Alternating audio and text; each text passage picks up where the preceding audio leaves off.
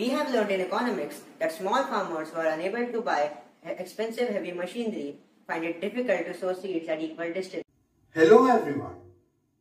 Today our team consisting of Nirmay, Suyash, Satwa and myself Alfred from Navratna Higher Secondary School Sama 9th Standard are presenting to you our innovative idea for this problem. What is the problem with the distancing of seeds? Clustering of seeds lead to the competition of resources between the seeds, and far distancing may affect the production of the land as less seeds are sown. Now comes the prototype of the solution. To solve this problem by using a drone. Our drone will have a special contraption at the end which will be controlled by an Arduino board. A seed container will be attached to the drone and will have a system that will control the opening and closing of the container, dispersing the seeds stored in it.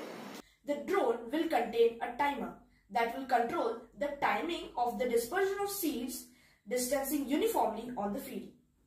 An ultrasonic sensor would be attached to the bottom of the drone.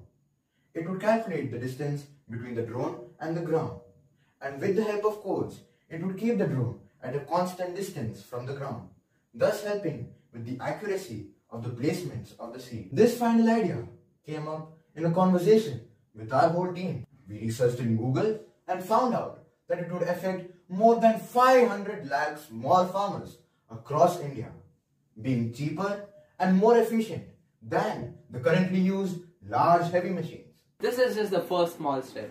Many more leaps and provisions are yet to come. Thank you.